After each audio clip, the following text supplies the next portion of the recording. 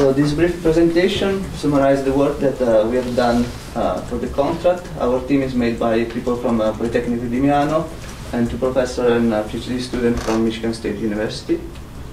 The goal of our study was the development of some tools based on differential algebra and Taylor models for the detailed analysis of apophysis close encounter. So differential algebra is an automatic differentiation technique that computes the n-order Taylor expansion of a function. On the other hand, Taylor models combine differential algebra and interval analysis for the computation of sharp enclosure of sufficiently regular function. When we apply these two techniques to integration of ordinary differential equation, we obtain, in the first case, the n-order expansion of the flow, and with Taylor model we have the validated enclosure of the flow. For this reason, these two methods can be used in an efficient way for the nonlinear propagation of uncertainties.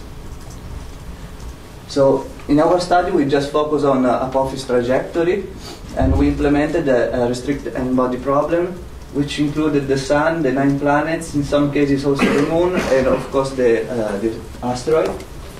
In order to compute the dynamics in DA and Taylor model framework, we developed some interpolation of the JPL ephemeris. In our dynamical model, we consider also relativistic effects and diurnal Yarkovsky effects. Then the trajectory has been split in two phases, an eccentric phase and a close encounter phase.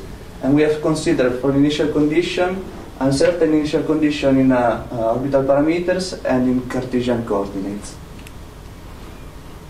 So the DI integration has been performed using a 8-order Runge-Kutta-Fehlberg integrator with accuracy of 10 to the minus 12. We have used integration expansion order up to 6, and all our integrations started from 2020. Then we have assessed the integration accuracy by comparing the nominal solution with that one available on JPL ephemeris, and we assessed the map accuracy by evaluating the expansion and comparing it with the pointwise integration. So in this slide we first show the integration accuracy for the nominal trajectory for both the eccentric phase and the close encounter phase, and we can see from the figure on the right that in both cases the accuracy is of the order of 10 to the minus 7 astronomical unit, which is enough accurate for our study.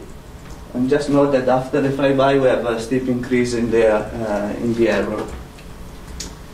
Pertaining the flow expansion accuracy, as I said before, we just evaluate the map and compare that with the pointwise evaluation. And we have done this analysis from order 1 up to order 5 or 6. We can see from these two figures that a third order expansion allows errors of the order of 10 kilometers on position and 10 to the minus 2 kilometers per second on velocity, which is comparable with the integration accuracy. And on this slide we show the computational time required by differential algebra integration. And again we can see with third order we have a computational time with respect to a pointwise evaluation that is just 1.86 times, so it's not that much. The first algorithm that we have developed is a idea-based Monte Carlo simulation. This algorithm is based on the fact that we have high-order expansion of the flow. So instead of computing several pointwise integration, we just perform one DI integration and then several map evaluation. So in this slide we can see here that by doing only one DI integration and just maps evaluation, we have that the Monte Carlo simulation based on differential algebra takes only the 0.02% of a pointwise Monte Carlo. For, in this case, we consider a third order expansion and 10,000 virtual asteroid. In the figures below, we have the the statistics of the distance, close encounter distance from the Earth, considering orbital parameters and Cartesian coordinates initial condition. For both the two cases, we have the mean value of close encounter is around 30,000 kilometers, but with Cartesian coordinate initial condition, we have a much greater standard deviation. So the minimum distance is quite small in the case of Cartesian coordinates.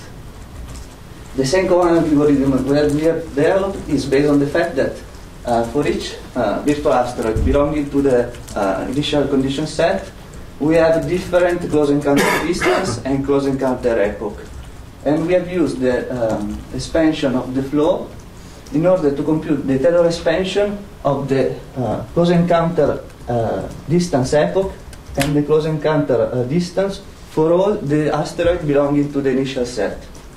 And then we have performed again a Monte Carlo analysis on these two maps, obtaining the clouds here in the figure. So we have here the variation from the nominal epoch of the close encounter distance, and here the minimum distance from the Earth for all the clouds of the asteroid considered. But having these two maps, we can do more.